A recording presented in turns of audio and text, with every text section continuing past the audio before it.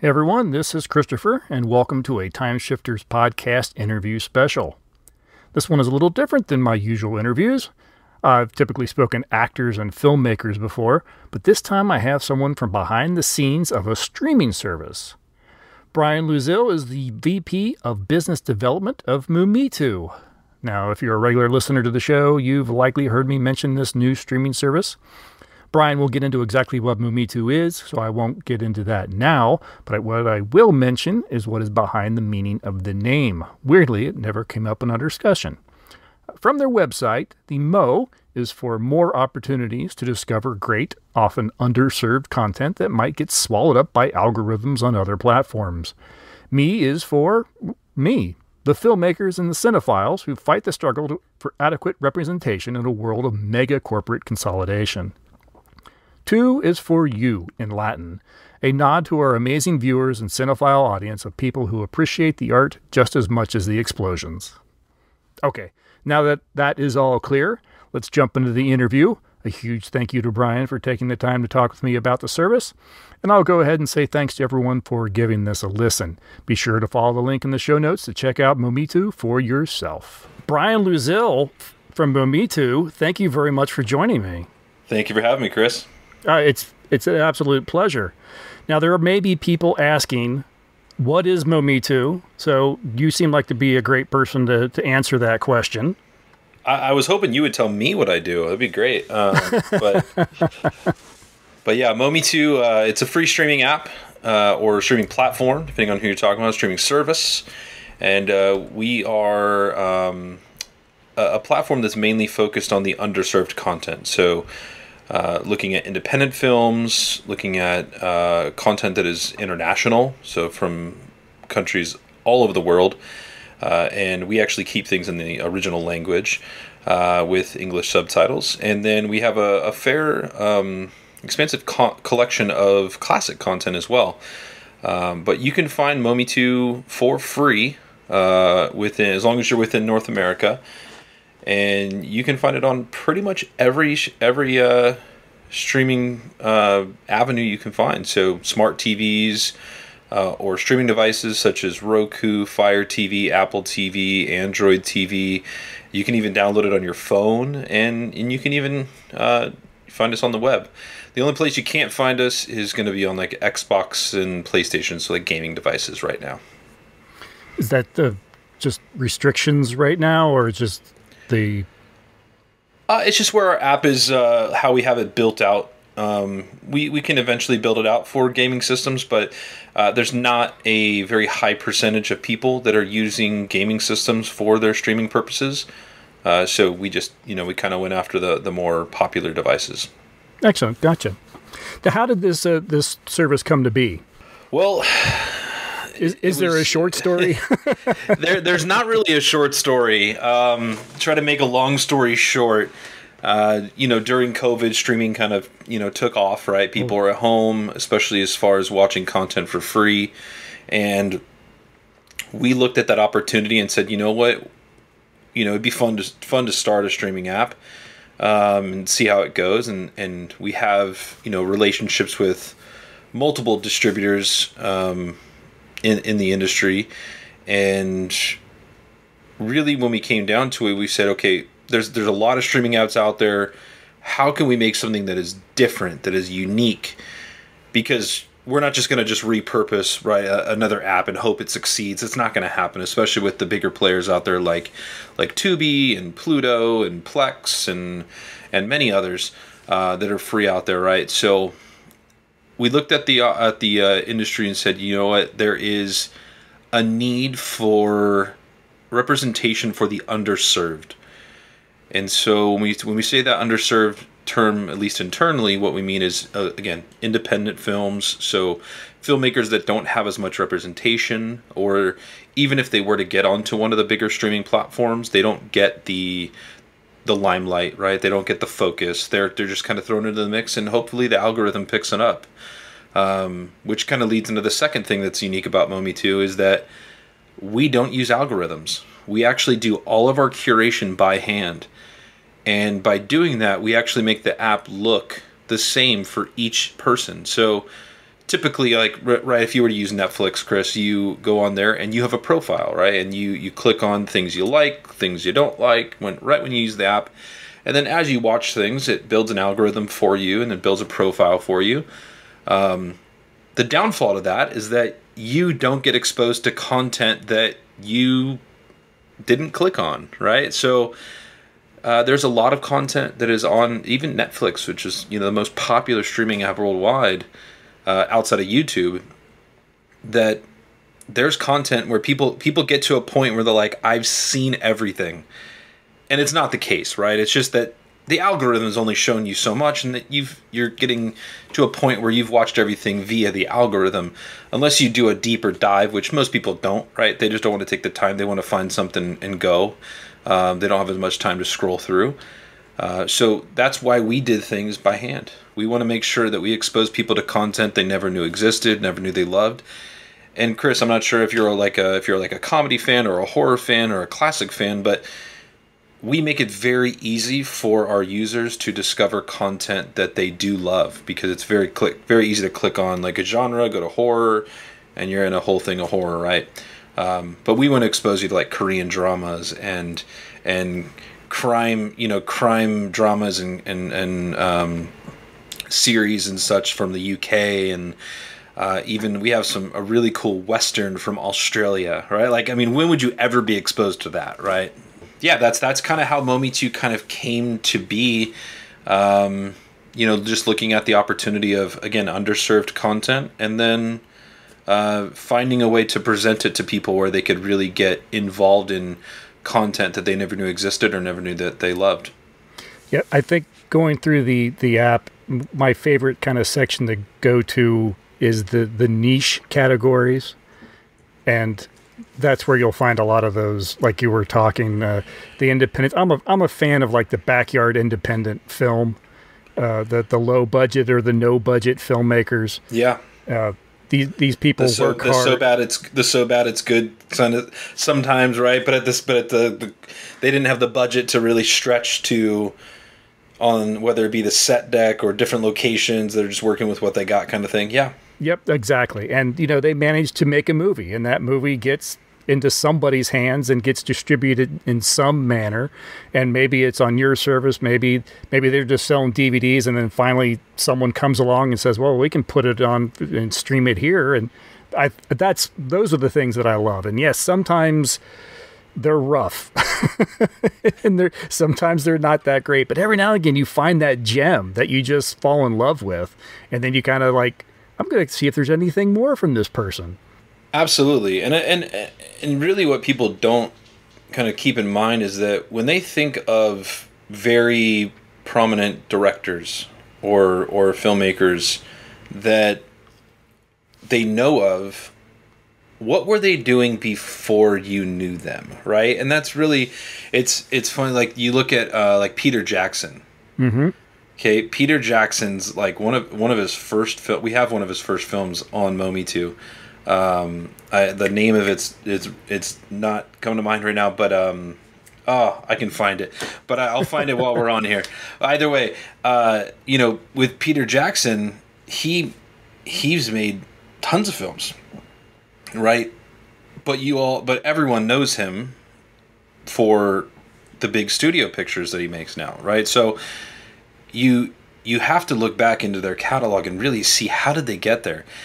And sometimes it's by making, again, like a low budget, whether it be a short film or making an indie, like a full feature, but it's just doesn't have the quality like some of the studio films have. You got to kind of look back and see where they got their start. So we really love representing those types of films, because you never know who's going to be the next, Peter Jackson or Steven Spielberg, right? Or James Cameron, or, so it's just like, you never know. So you gotta hope for the best. And they're out there. Trust me. We just did a premiere for a film in March. We premiered it on MOMETU. We had it exclusive for 3 months. A movie called Stupid Games. It was directed and produced by a duo. Did you see that one? I did. Have you seen that one on MOMETU? Great. So, fun facts about that one now that you've seen it. Actually, you know what? I won't even tell you. What do you think the budget was on that film? Unless you know. No, I don't remember. If I knew, I don't recall anymore. But I know that it was effectively a single set shoot, and it's kind of more of it felt like just a group of friends that got together and decided to do a movie. So I'm guessing it was, if it was 25,000, I would be, kind of surprised. Yeah. So when we premiered the film, we actually asked some people, and some people were giving us numbers of like 200,000, 150,000, 100,000. This film all in was made for less than $10,000. Oh, fantastic. And they obviously had to pull some favors and do that, right, to make it look how it did. But the director and producer duo of Nicholas Wendell and Danny Abraham, they got the opportunity. They got approached and said, "Hey, we can give you $10,000 to make a film. Would you want to do it?" And they kind of said, "Hey, let's take a chance and have it a shot." And they got together with their friend Tanner and said, "Tanner, can you write a script?" And he's like, "Hey, I got this idea in mind. I can write this." And he wrote it within a few days, and it was just like, it was wild how it all came together. I got to host the Q&A at the premiere, so it was fun to kind of learn more about it. But to see what they were able to do for such a low budget film, I mean, it's incredible. And yeah, there's some moments, right, where you can tell, like, hey, you probably did that in 1 or 2 takes, right? You didn't have as much time. They filmed it in 6 days. I mean, that it was is really, impressive. really impressive. And the score that they got, they worked with someone that did the score. It was absolutely incredible. They had a person that hand drew the artwork for their poster, someone from Europe that they had a connection with. And so all that to say, that film would have never gotten the limelight, right? It never would have gotten a premiere. It never would have gotten the PR, the social media push that it did. And after the 3 months that it spent time with us, it got some notoriety. It got a bunch of reviews. Now it's picked up on other streaming platforms, and it was actually like a top 20 horror film. I think it actually made it into the top 5 horror films at the time when it premiered on Tubi. I mean, it was really seen by a lot of people, and it honestly may or may not have ever been seen by that many people if we didn't give it a chance and give it that love from the beginning. So we love working with filmmakers like that. Another. Let me, if I can share another story. I love to absolutely share stories about some of the successes that we've done so far with, and it's not our success; it's the filmmaker's success.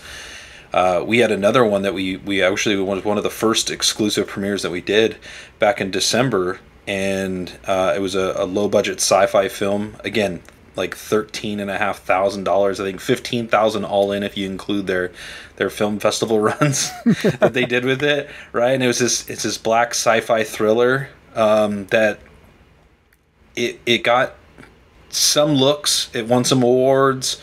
I think it's won about like 10 to 15 awards throughout the film festival circuit over about a year's time, and it got some looks from a distributor. They had a 3-month window to kind of sell it, and no one wanted it. No one wanted to pick it up. It was so weird, right? Like, there's so many platforms out there now. I don't know if it was a lack of interest or a lack of just presentation or whatever it was, but it never got picked up.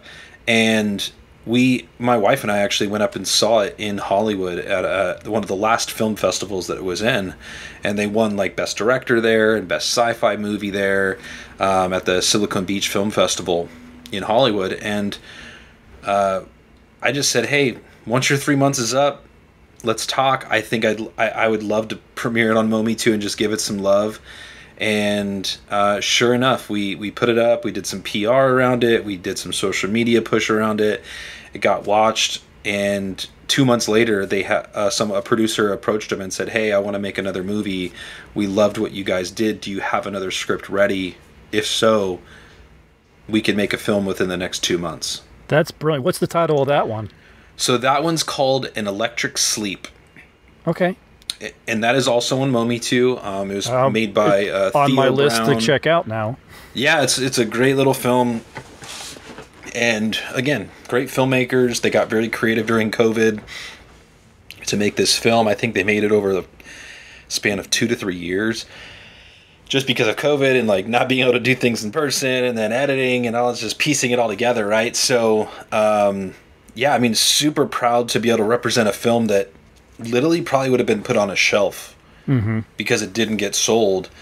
And now that film is also, again, it's on MOMETU, it's on Tubi, it's on Afroland TV, and there's probably 5 or 6 other places that it's on. But just, it's incredible to be able to represent, again, these films that are underserved and underrepresented, and to be able to give them life and see these filmmakers get an opportunity to move forward in their careers.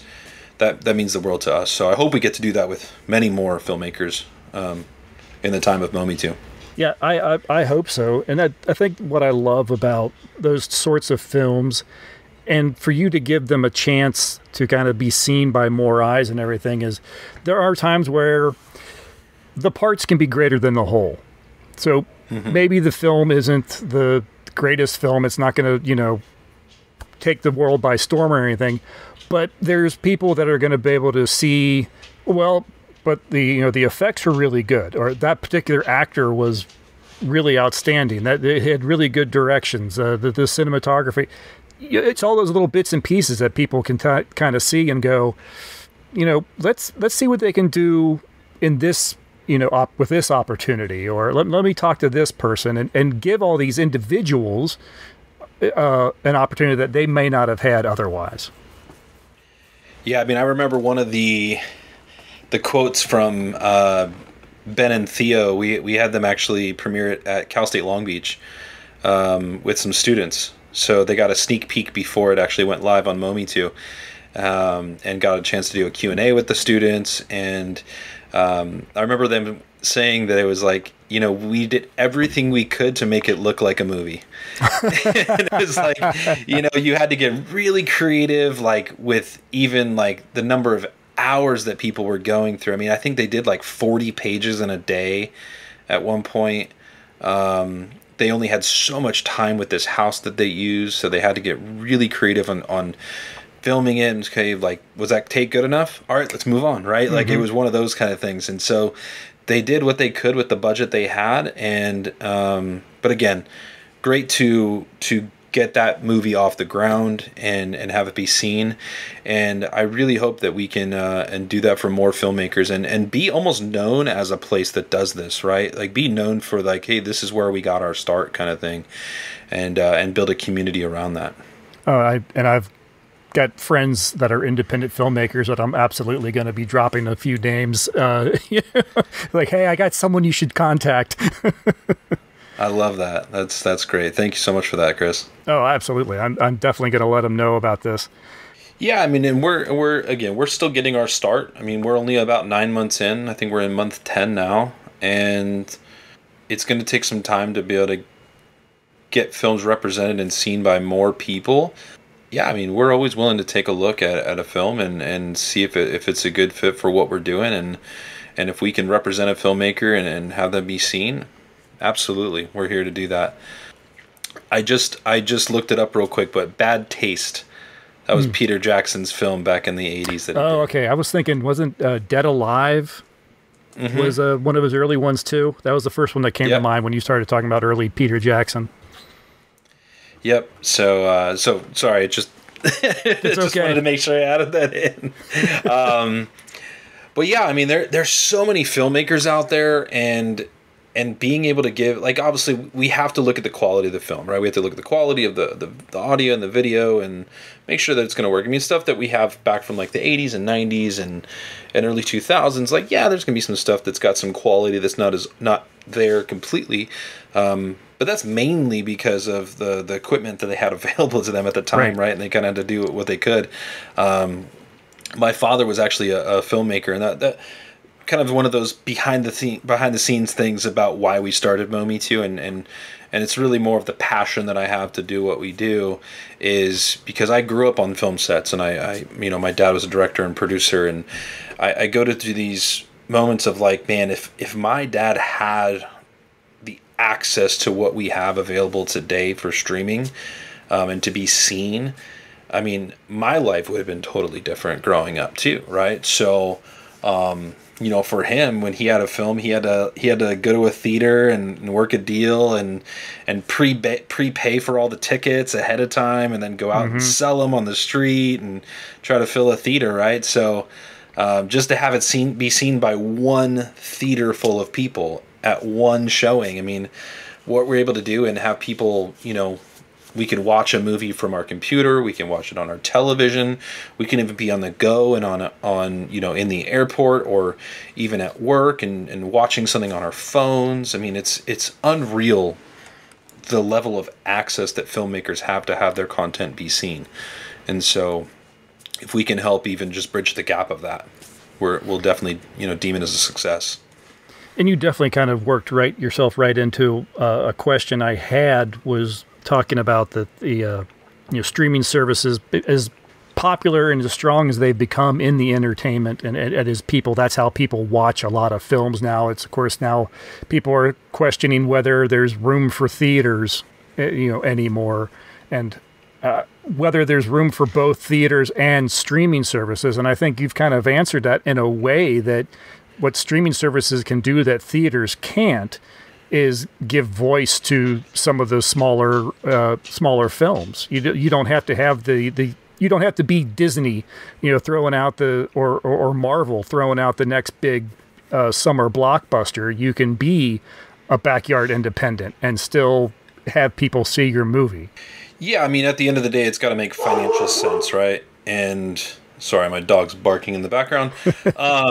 But I'm sure there's an Amazon driver out there somewhere that he's looking for. So I really feel that, no, there definitely is an opportunity for both to exist. If you asked me in the middle of COVID, like in the first year, I'd have been like, no, theaters are not going to come back. There's no chance. Like, we got this thing we got to live with now that it's, you know, almost like that you know, that show, what they made off of that, where the kind of the fungus goes in and builds within people and they become kind of like these creatures, zombie things. Oh, right. Well, I know you know what I'm talking about. Yeah. I just watched this one. Maybe the film you're talking about. No, it's not a film. It's a series. Oh, a series. Okay, sorry. It was a series. But on that, again, the names, I go through so many names all the time. But it's got the guy from he's in the Star Wars series, and he's he's got that crazy meme with where he's in the back of a car. Why is his name blanking me? It's there's people listening to this and just yelling the name, and they're probably yelling the name, but it's now it's gonna kill me, because I'm gonna have to look it up, and I have Google right here, so why not?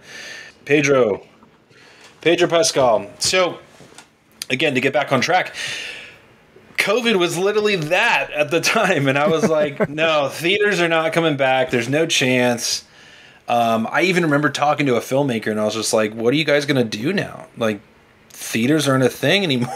Like, they're going away, and it's like, it's all streaming now. Like, what are you gonna do? He's like, nah, theaters are gonna come back. And I was like, I don't know. Like, you know, so we were so deep into it at that time. And so it's like, now you may not have as many theaters, right? Like, there's going to be theaters that close down, and they already have, right? There's already been some that have shut down, number of locations and such, but there is still not a nostalgic feel. I mean, for me it is, just because, you know, for you, we grew up going to theaters to watch movies, right? But like, there's a different feel and a different vibe you get when you're in a theater. Oh yeah. Especially when you get like the 4K, you get the full experience theaters that have the feel the sound, the air blows on you. They like the wetness, and like you get the smells and all that stuff. I mean, you know, I just had someone that watched Alien Romulus, right? And they had things that they were feeling as they were like, as the little I can't remember what they call them in the movie. I haven't seen it yet, but the little aliens that come after and they attach onto your face, right? So the face huggers again, yeah, those little things. So it's like, but there were things that she said like she could feel during the movie, like as she was watching. I was like, that's so trippy, right? So just that experience alone, you know, what they're able to do in theaters now, you can't get that at home. And I'm kicking myself that I wasn't able to even watch Avatar 2 yet, because I want to watch it in a theater, right? Like, I don't want to watch that movie at home, and I'm still waiting for a theater to bring it back so I can make sure I get out to it and see it. But yeah, I mean, there's something that you just get from a theater that you don't get from your television, you don't get from your phone, you don't get that from a computer screen, right? So, is there a world for both? Absolutely. And you have to, but it has to make financial sense for the filmmaker, right? You know, the studios can buy out the spaces in theaters, right? And the theaters are more than willing to have them, but independent filmmakers can't do that. It just doesn't come around. I think my favorite story during the pandemic, there's an independent filmmaker that managed to go and like buy up all the seats in the theater at his local theater or something like that, and because there was no other movies going on at the time, his film was the #1 box office for that weekend. That's awesome. MOMETU just recently launched a new ad campaign, which I think is pretty brilliant, and we've I think you sort of hinted at the basis of it through your conversation, but you tell the listeners more about this new campaign. We came out with this campaign, and actually it was we were talking with our PR team about ways we could really bring, you know, users to know who we are. And the biggest thing that we wanted to look at was, okay, we want to differentiate ourselves as a platform that is free. And we don't want to attack our brothers and sisters in the free streaming space at all. We respect them, and the fight is definitely a hard fight. But we came with this idea and said, okay, well, who are we not? And that was really what it came down to, is that, you know what, we're not these subscription services. We are a free streaming service, and we always want to be free. We have no aspirations at adding a subscription tier to get rid of ads and all that stuff. I mean, we want to make sure MOMETU is available to all people at all the time, or as many people that we can reach, right, with the devices that we're available on. So we looked at that, and yeah, I mean, we just kind of came to this conclusion. It's like, we're not Netflix. I can't remember who. I think it was Stacy on our team that threw it out there. And you know, we're not Netflix, and we're not Hulu, and we're not Peacock, and we're not this, and we're not that. And like, obviously, we're not trying to go after anyone. Like, we respect, and I personally use Netflix and Hulu myself. But yeah, we came out with we're not Netflix, we're not Hulu, we are MOMETU, and we wanted to make sure we leaned into the values of what we are, and we're free, we're independent, right? We're not owned by a big studio or a big company or a big corporation. We're just this little mom and pop type shop, in a sense, that started up, that wanted to support filmmakers, and at the same time, we wanted to make sure people knew that we were hand curated.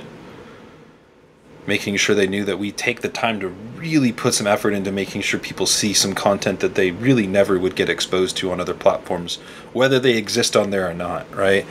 You know, I've been in some different live chat rooms, whether it be on different social media platforms, and you know, I'll mention a movie that we have, and someone will be like, "Oh, it's on Tubi," and I'm like, "Yeah, it probably is on Tubi. Like, that's okay. But how much have you used Tubi and never gotten to see this film, right? Like, never even knew that it was even on the platform, right? The person actually took it and searched it, was like, oh, it's on this platform. And it's like, well, yeah, it is. But the algorithm may not present it to you. And that's what we come in. We really want to take that time to really make sure people see the types of films that never get seen. And I know going through that effort to do the sort of self-curating and everything has got to be a bit of a task. I appreciate that you guys go to that kind of effort. I am curious a little bit how that process works, though. Is it, you can't possibly watch everything that comes to the service and decide, oh, people need to see this, or oh, maybe not so much that one, or or anything like that? Yeah, I mean, yeah, no, I definitely have not seen over 10,000 titles on our platform. No, personally at least. Will I get there one day? Probably not either. It's like that's why we have a team to do so. I mean, I can't give away all of our secret sauce, but as far as just even the acquisition standpoint, right? We work with a bunch of different distributors and filmmakers and to bring content on. And when we're going through it, like for instance, let me just give you an example. I had a distributor that came to me and they gave me a list of 500 titles. And they said, I think these 500 would fit within what you're doing, blah, blah, blah. And I said, okay, let me look through them. So I looked through the metadata, which for those that don't know what metadata is, it's almost like an Excel spreadsheet of the title and the director, producer, the actors, the plot and the what language it's in and all the different information about the film. And so I look through the metadata and then make sure there's things that like we don't want to represent, right? So like we don't have kids content, right? Stuff on MOMETU is mature. I would say 16 plus is kind of like our demographic, right? 18 plus depending on what household you're in. And so, but more mature audience, right? So I kind of get rid of stuff like that doesn't fit the mold. Kind of look through with maybe some stuff that we just have too much of, right? Like we don't need another documentary about Hitler or Mussolini, and like it's like we got a couple of each. All right, cool. We don't need those, right? So like just working through that stuff, and then get down and start looking at like posters, like looking at artwork, because if you put yourself as a user, as a viewer, what am I going to see first? You're going to see the poster first and foremost, and then secondly, you may check out the trailer. Some people don't like watching trailers because they don't want to have too much given away, but more than likely, a person that's really interested, like, hey, am I going to spend 90 minutes of my day, on this movie without watching the trailer? Maybe not. Some people love it though. Like, love doing that and going in blind. So I go through trailers, I go through the artwork, and then I'll spot check like the audio and video and all that stuff. And when I had these 500 films, we ended up only taking like 80 of them. And so there's a lot of work that goes into that to really find the films that we know we want to represent, and we know that it will fit within the mold of what we're doing, or maybe some stuff that we just don't have enough of. So sometimes we're maybe willing to take a little bit more of a chance on content that we just we're not representing enough. And that's kind of the process of where we get to selecting the films. And then from there, our team, if you look in and especially our niche categories, are really unique names and collections of things. And we kind of just, our operations teams break things down so that where you can get really fun and make sure it's a little more engaging for the users, instead of just the typical, okay, here's some drama, here's some comedy. Like no, here's some werewolves and vampires collection, and something that's not just horror, right? Like we want to get really specific and just kind of engage with our audiences. So that's kind of how we go about it. And then we have we do have some machine learning stuff that's built in almost to more randomize the content. But we're not in there like everyday moving titles. Like we set up the collections and then present them that way. I love that you've said the artwork plays a factor. And I as someone that grew up going to the video store, what was the thing that was going to get you to pick that? For me, it started out VHS off the shelf to see and read the back to see what it's about. The artwork, and that is 100%. Something that the poster or the box art that on a video, it feels at times to be a lost art these days. It's just, oh, here's a silhouette of someone's face and make it red. Okay, great, thanks. What does that tell me? That's I love the old ones where it's like the poster, oh, that looks amazing. It's not in the movie, but it got you to check that film out. Yeah, I mean, that's something we actually did with that movie I told you about, An Electric Sleep. They had an original poster that they used for the festival circuit, and we said, you know what?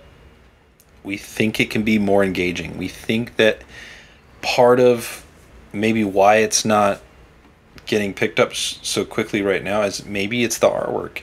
And sure enough, we updated the artwork, made it really cool with this, like, one of these cool features in the film is like where they look up and they kind of start scanning the space in front of them, but it's really coming from like almost like glasses that are kind of built into people's heads.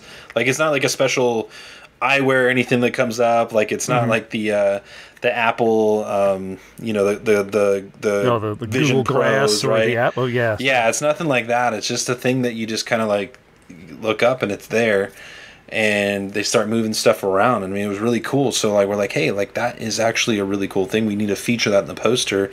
And so right over the eye, there's this like blue glass thing that we had it added in to really make the poster pop.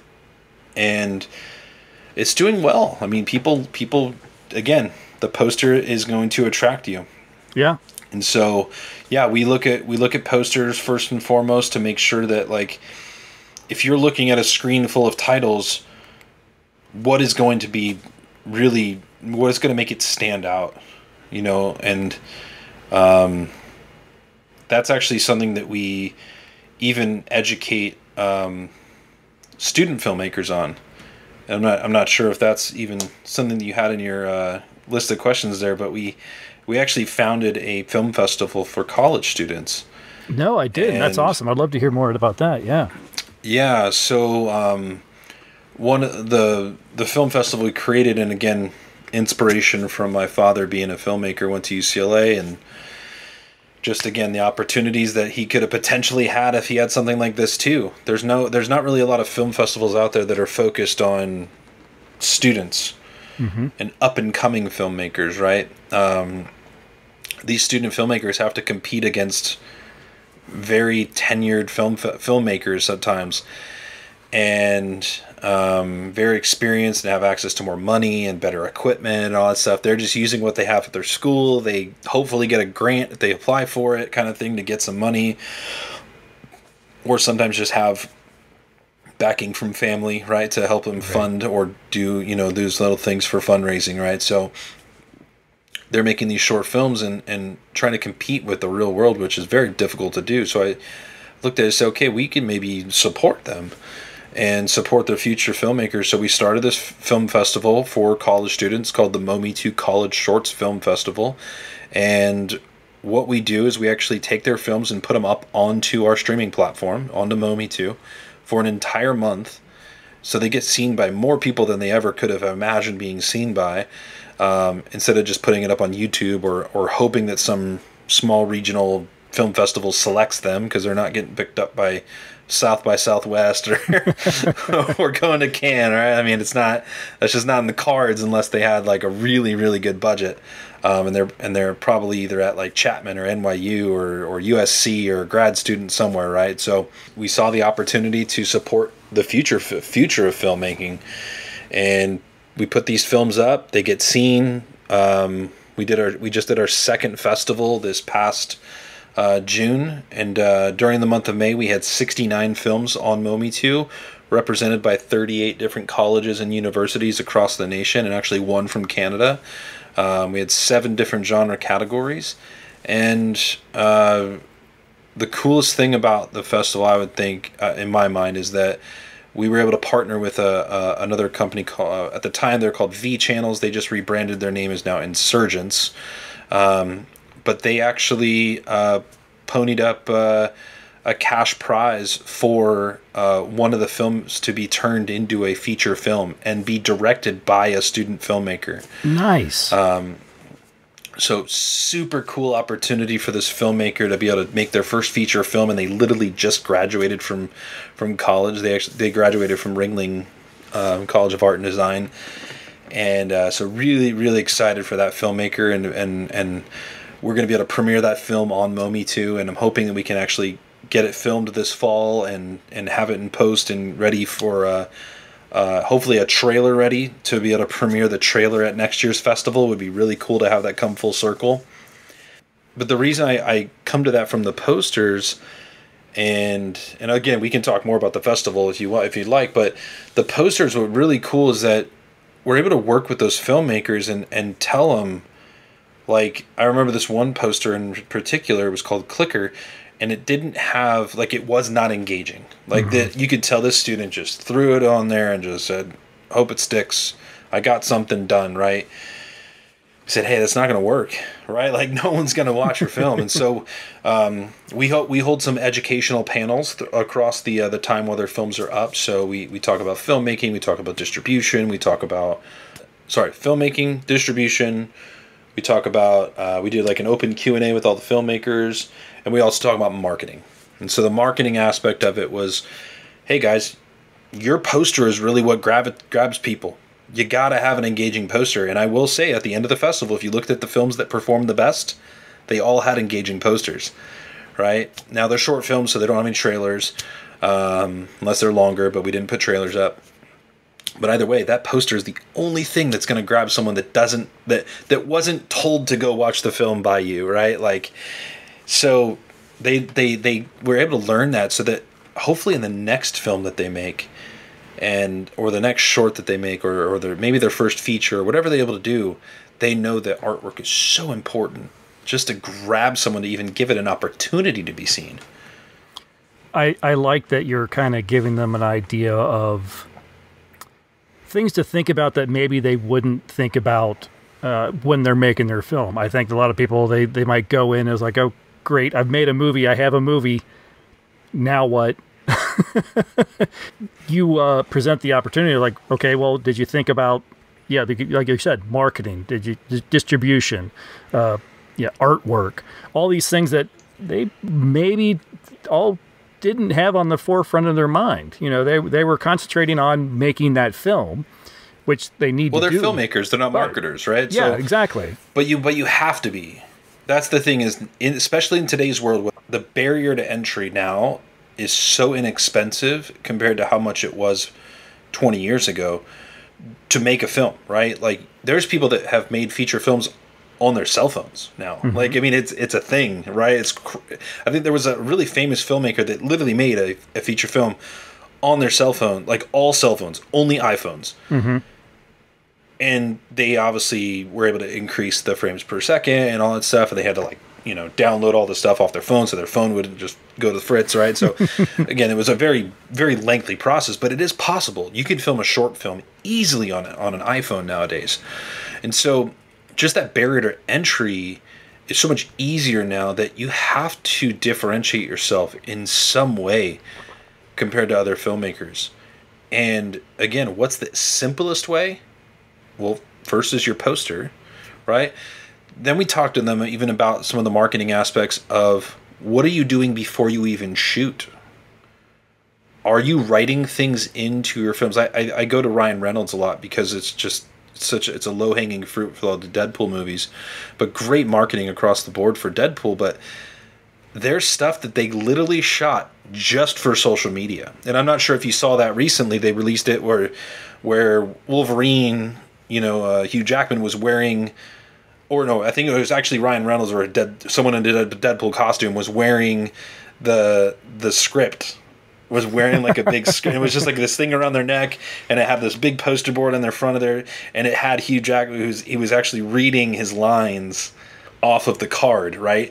Now, they didn't do that in the when they were doing the movie at all, but like they did this literally just for social media. Mm-hmm. And it was like, are you doing that? Are you filming behind the scenes stuff? Like, there should be someone on your set that is literally just trying to capture behind the scenes stuff, interviews with your actors, your directors, whatever, so you can use that for social media and build that up. Again, just another way to get creative to hopefully attain one more eyeball. And maybe that eyeball has 150 to 200,000 followers on social media, or even sometimes millions of followers on social media that could say, hey, go check this film out. And all of a sudden you have, another 10,000 people that have seen your film because of something you did, during, behind the scenes stuff for social media. So again, you have to get creative. You have to set yourself apart. And we try to teach these filmmakers that, because again, they're not learning this in school. Yeah, they're probably learning more of the nuts and bolts of filmmaking. But like, as you said, now it's not enough to just be a filmmaker. You don't have the army of people that are going to do all the promotions and this and that for you. So you have to be a creative marketer as well as a filmmaker in order to get your stuff seen. And you never know where the big buzz is going to come from. Like you said, you could post a little behind the scenes and get on Instagram, or make it an Instagram reel or whatever, and some talk show host, some celebrity or something happens to come across it and go, hey, that's hilarious, and share it. Now you've got all kinds of buzz about this film that you're making. Yeah, I mean, it's a friend of mine who is not a filmmaker. She's actually a food blogger. But again, it's the same kind of example in a sense, where same principle, right? Is that she was working a full-time job, a 9-to-5 job doing, I believe she was doing PR or human resources. I can't remember exactly what she was doing, but she was working for an advertising company, I believe. And she just loved to cook. And it was just one of those things. She had her little blog that she had at the time, when she would call it a little blog at the time, and it was like it was very small, and it was just for fun. Like, she loved to cook. Like, right. she bonded with her mom over baking growing up, and she just literally wanted to make some toast. Like, it was so simple. And she thought she had bread at home, so she got all these things to make this toast and this healthy toast, and she got home and she didn't have any bread, and she was kicking herself. And then she saw a sweet potato that just happened to be sitting on her counter. She got creative, and she's like, well, what if I slice that up and toast it with it, get soft enough, almost like bread, and maybe it's a healthy version of bread. Like, she just got creative, and she made sweet potato toast. Sweet potato toast, if you don't know, became like this viral sensation. She put it on her blog. I think she may have put it on social media. One of her friends saw it and shared it, and then like some celebrity saw it and shared it, and all of a sudden she had Glamour magazine reaching out to her to do a full spread. And then she had the Dr. Oz show hitting her up, and shout out to Kelsey, or also known as Little Bits of. But the cool thing is that she took something that was just like, it wasn't gonna be anything, right? Like, she was just literally making toast, and it became this viral sensation because this famous person ended up sharing it, and then Glamour, Dr. Oz are showing her up. Now she is a full-time influencer and creator, and I think she has like 160,000 followers on Instagram or something like that. She has her blog, she has her website. She does, promos with all these different companies, and she also gets involved with. She has her own book, like her own cookbook, and she has her own ebook for cocktails and mocktails, and I mean, all of this started from the first thing she did, right? And so now everyone sees all this stuff. Oh my gosh, like, look at everything she's doing, right? Kind of the Peter Jackson reference of earlier. It's like, well, you got to go back to what they were doing when they started, and they were just hoping to make it, right? And it you just never know when you do something, who's going to see it and how it can really take off. And I mean, for some filmmakers, gosh, they just get super lucky or just have the right connection. But the relationships you have and with people are just so important, because you just never know who that next person is that's going to help take off your film, or in her case, her toast, right? So. That's excellent. Well, we're kind of running a little on the lengthy side here and everything, and I know it's getting late in the afternoon for you, it's getting late in the evening for me, so I want to thank you, Bryan, for taking some time out of your day to talk to me about MOMETU, about the festival. Hopefully be sure to maybe send me a link if there is one for the festival exclusively, so I can add that to the show notes and let people know about it.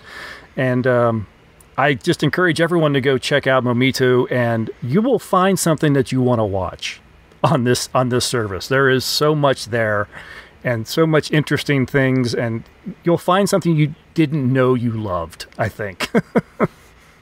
Absolutely. Well, that's definitely our goal and our mission to as we present content again to expose people to things that they never knew they loved.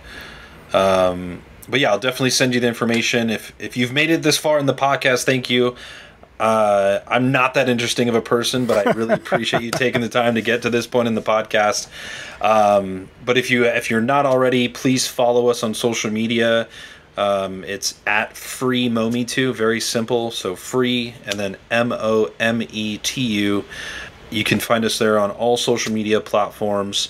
So just give us a follow, and then, like Chris, I'll send it to you. But if you're looking at the film festival, it's on Instagram only, and that's at MOMETU College Film Fest. And but I'll send that information to you. But thank you again for reaching out, and I'm glad that we were able to do this, and hopefully again we can do this in the future. Oh, absolutely. I hope so. And I also add to anyone listening, if start using the app, whether it's Roku or on your phone or whatever, if you have any questions or any problems, the customer service with MOMETU has been fantastic. I was having some issues with the app, and I sent out an email, and I was like, the next day I got a reply, oh, it's probably this, let me, blah, blah. I'm like, yeah, that was it. Thanks. So that's it kind of cool, blew me away. I'm glad our support team were able to help you out so quickly. And yeah, I mean, we definitely want to take a lot of pride in each and every user's, experience on our platform. So if there's ever any issues, yeah, feel free to hit up our support email or message us on social media, and we'll do our best to get back and hopefully solve your issue if there is one. Yeah, it was a lot of fun, because I'll actually share this too. The movie I was watching, I don't know, of course now I want to tell the story and I can't remember the name of the film, but it was one of those very low budget, like late 70s, early 80s backyard sci-fi films. And they asked, well, what were you watching? I'm like, well, I'm kind of embarrassed, but it was Alien Invader or something like that. And the reply was like, never be embarrassed about what you love. Like, fair enough. No, I mean, that's the thing, is whether it's a guilty pleasure or not, like, you never know who's going to love what. And I think, for me, when I got married, I found out that, there's a lot that I didn't ever get exposed to, because my wife's profile is different than mine, right, on the different streaming apps. But her preferences are a lot different than mine, right? Like, and there's stuff that I exposed her to as well that she never knew, existed. And yeah, you just never know. So never shy away from what you enjoy and what you love, because one man's trash is another one's treasure, right? So exactly. All right, well, Bryan, thank you very much again for taking some time and speaking with me today. It's been a lot of fun. Absolutely. Thanks for having me, Chris.